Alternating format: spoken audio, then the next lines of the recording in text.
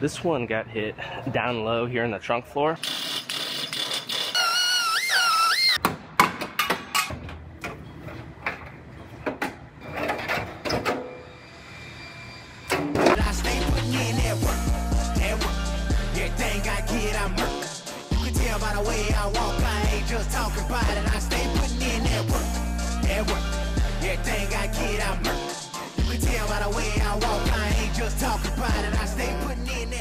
I have a Toyota Camry here.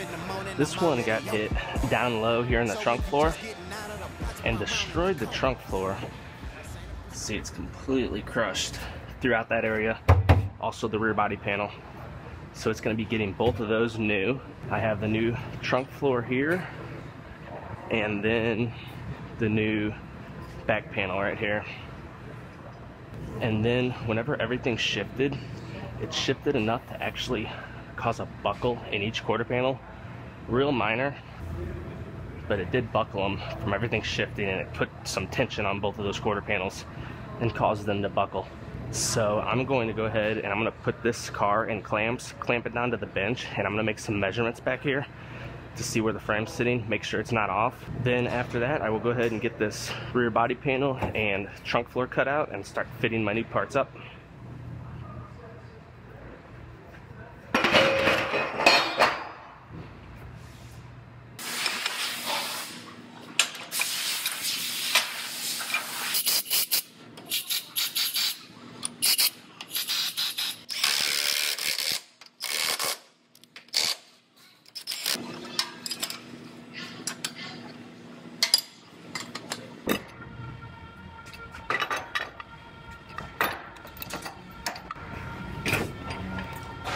So this is the measuring turtle that sits on this track underneath here.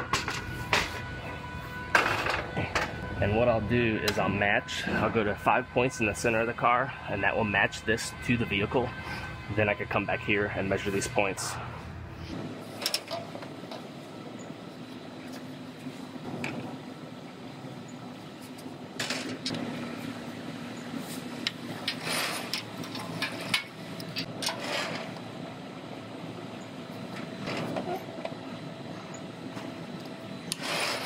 Now the measuring system is matched to the vehicle, so I can come here to the back and I can see if any of these points are off in the rear.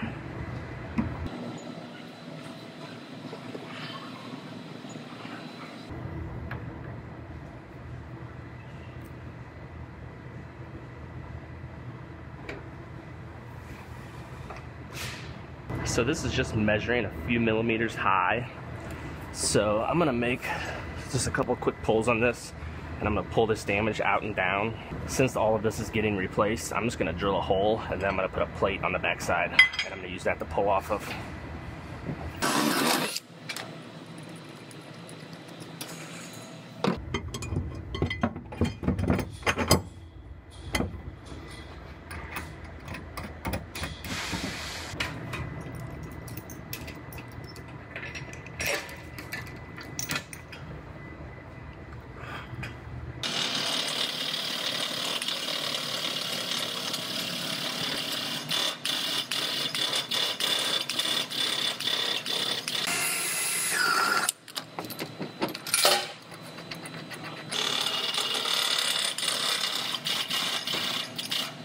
All right, those poles brought everything down just a few millimeters, and now it's measuring out perfectly within spec.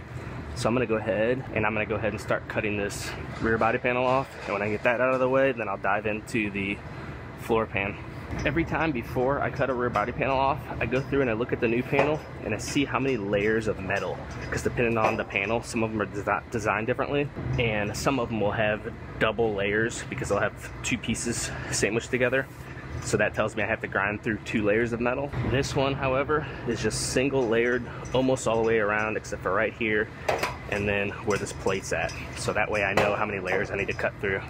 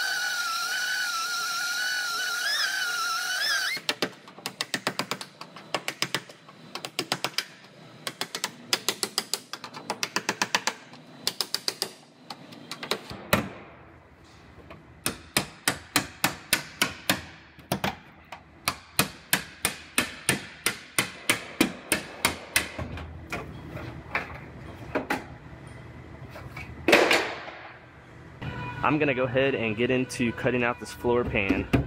First, these plates have the floor pan sandwiched between the frame rail and the plate, so I have to drill these off to get these out of the way, and then I'll start cutting the floor. This is the seam going all the way around right here, and I'll get that floor pan cut out.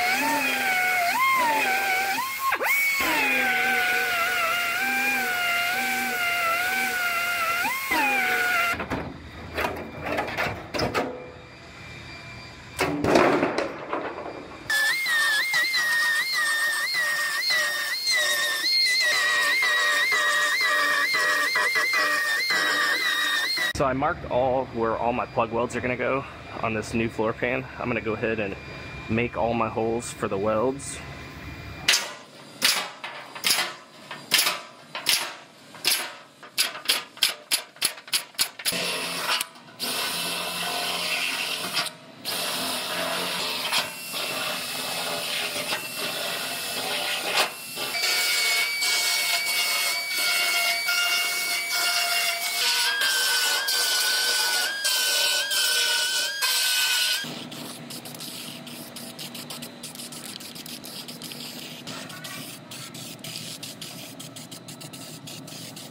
I'm going to sit this floor in here.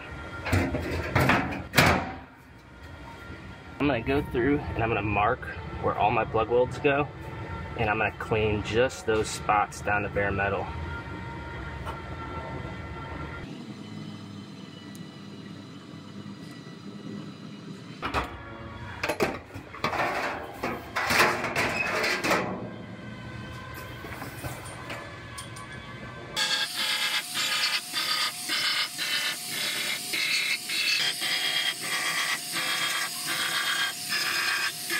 I'm going to go ahead and I'm going to sit this floor in there and get it sitting where it's supposed to, and I'm going to start welding it in. Now once this is all done, I'm going to give it to our mechanic, and we're going to have to drop the suspension down so I can get up in here and seal up the seam. Otherwise moisture will get up in there and cause it to start rusting at that seam, and there's no way to get to it with all the suspension under there. I went ahead and this is an old welding blanket that was all torn up that I cut some small pieces out of, and I tucked that up in here just to protect everything underneath there.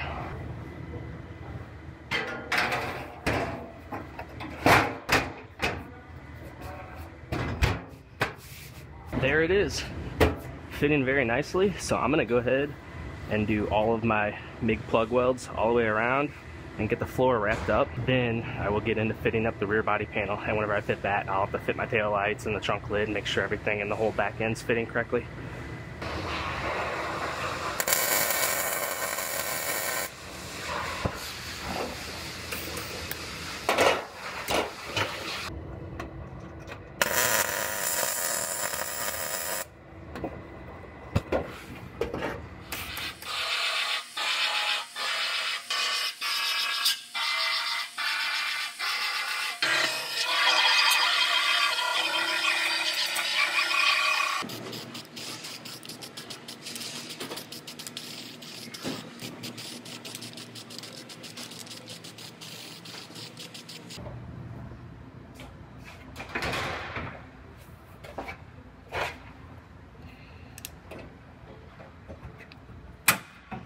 I went ahead and matched the measuring system back to the car.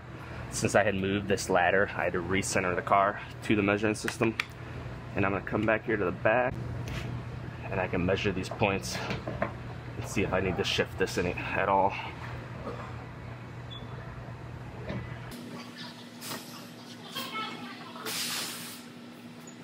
The computer is telling me that this panel is sitting just a few millimeters too far to the left, so I'm going to shift it over just a hair over that way.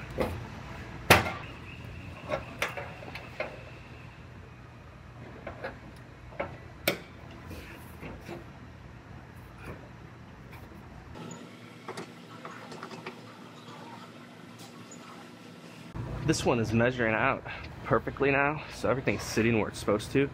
I'm gonna go ahead and I gotta fit up the tail lights and fit up the lights in the trunk lid and make sure everything fits correctly when I shut the trunk lid and latch it and check the seal and everything. And once I check all that, then I will go ahead and start welding this rear body panel on and get this one finished up.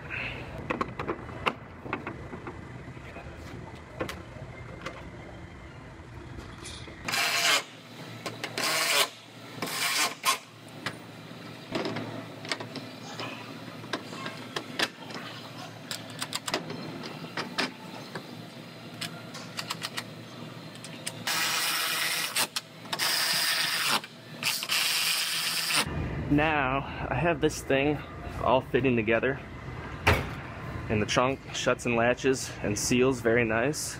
My lights line up nice and flush and even, and the gaps look good. So I'm going to go ahead and I'm going to pull this one back apart and get this back panel welded on.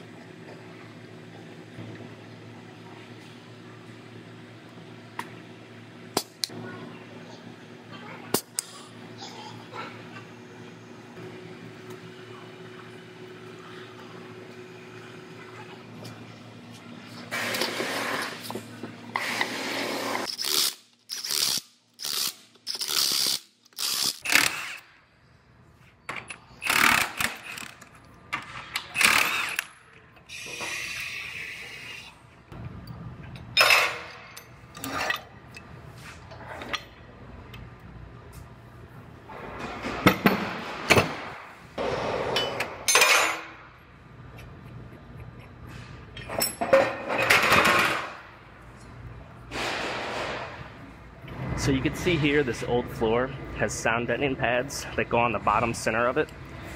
So I'm going to go ahead, I'm going to clean off this new trunk floor, and I'm going to put some paint down in this bottom section so I could go ahead and lay out the sound deadening pads and get that part finished up. Then whenever our paint department paints this trunk floor, they can just spray right over all of it.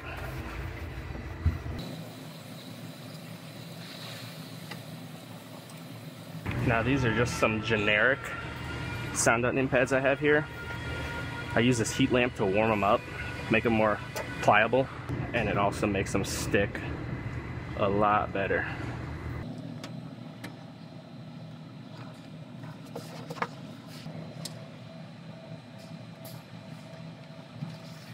So I just realized that as I was doing those sound deadening pads that this bracket did not come on the new floor. This is what bolts down your spare tire. So I'm going to drill out these 4 spot welds and I'm going to transfer that over and weld that down to that floor.